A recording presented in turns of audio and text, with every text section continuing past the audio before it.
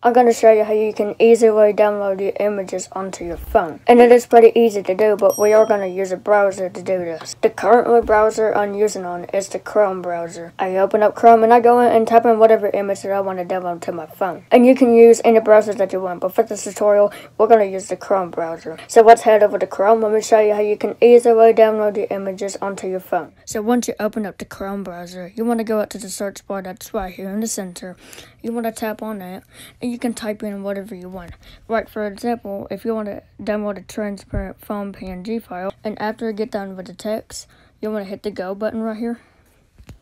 Then you want to come over to images, and you want to find a transparent phone PNG.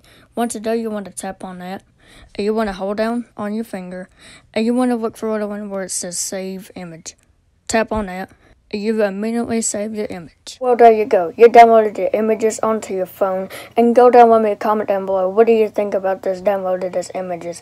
Was it easy for you, or was it hard for you? Go down, let me a comment down below. See what do you think about this. And on that note, I would love to say thank you so much for watching. If you did enjoy, please do remember to leave a like. Maybe subscribe if you haven't already. Don't forget to check out the next video. Will be coming out tomorrow. And I will make a video on this tomorrow. I'm going to try pretty much make videos just about every day. If not every day, then pretty much try and make it pretty much every other day.